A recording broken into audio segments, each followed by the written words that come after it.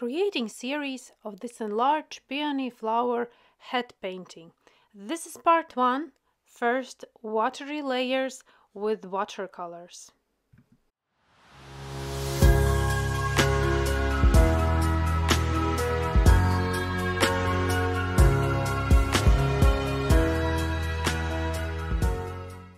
An outline drawing is done. This time this is really an enlarged peony flower head.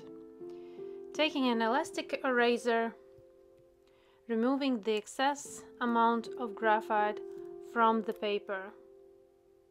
Even if it's large and big flower painting, the rules stay the same. We need as less graphite as possible. These peony petals closer to the edge line are quite transparent, and we don't need any graphite marks visible underneath watercolor layers. In the middle of this flower head are visible stamens. I'm using old brush and masking fluid. I dipped my old brush in liquid soap, so the brush is covered with soap, and then I dip it in masking fluid. Careful, each stamen covered with masking fluid, really careful, following the same structure the stamens are.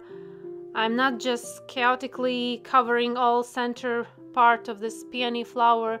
No, I'm covering each stamen individually working with the tip of the brush and masking fluid. After I finish applying, I will go and just wash this brush. Because the brush is covered in liquid soap, the masking fluid will go easily off the tip of the brush, and I'm not damaging fibers. The brush will stay as it was from the beginning. Now we can mix watercolors, adding water to palette, starting with permanent rose. I'm putting in for the two watercolor mixes. For the second mix, adding a little touch of Indian yellow. Third mix, adding a little bit more Indian yellow.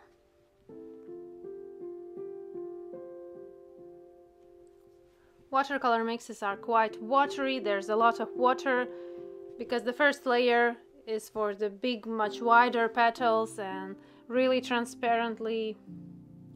Fourth mix, permanent rose. And to this permanent rose mix, I'm also adding a little touch of ultramarine blue, really small amount, just to get this violet tint into the pink color mix. Now we can test watercolor mixes that we have on a piece of paper to see how they look. Maybe we need to add something more.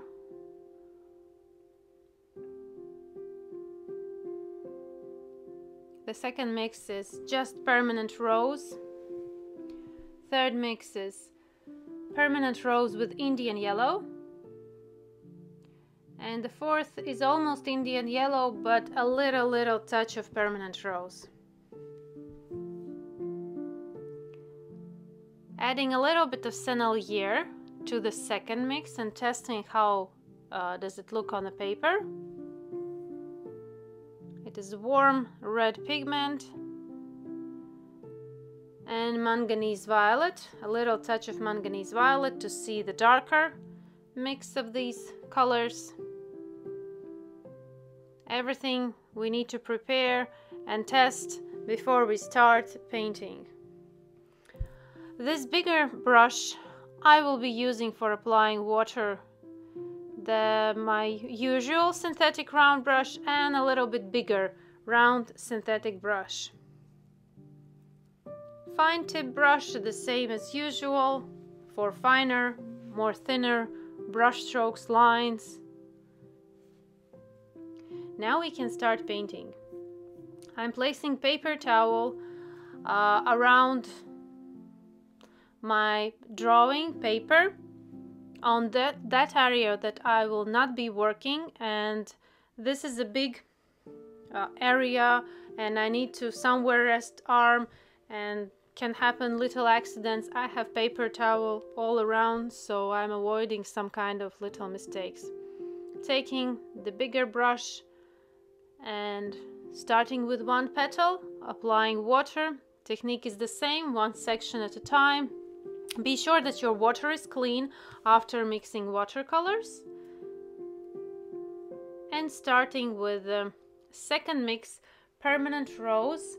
Also added there from the third mix, where was Permanent Rose with a little touch of Indian yellow. And looking at the reference, and I'm noticing there are some petals which are slighter to the yellow color but still pink, and some petals are more very pink, even cooler pink, where we have this ultramarine blue. But this petal, the first one, it looks quite warm with a lot of yellows, spreading watercolors while the surface is wet. Using synthetic brush, which is size 8.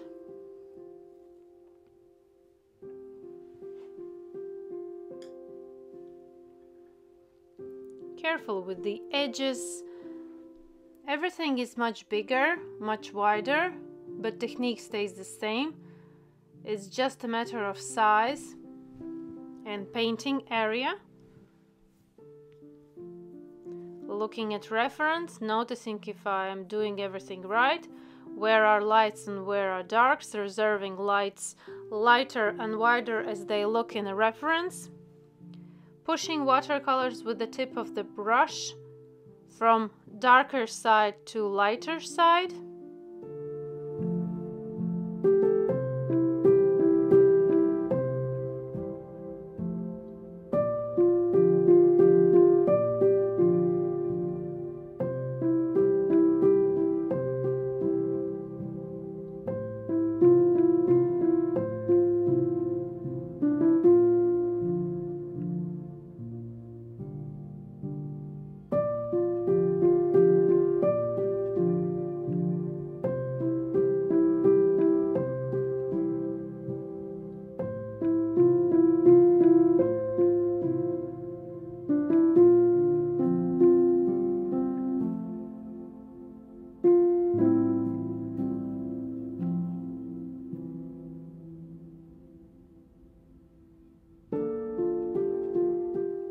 Now I'm finishing first layer of this giant peony flower head, applying some other darker area where is visible really darkness, and getting ready for the second part where we will add more darkness, more contrast. Thank you for being here, thank you for watching, and see you in part 2 of painting peony flower head. Bye bye!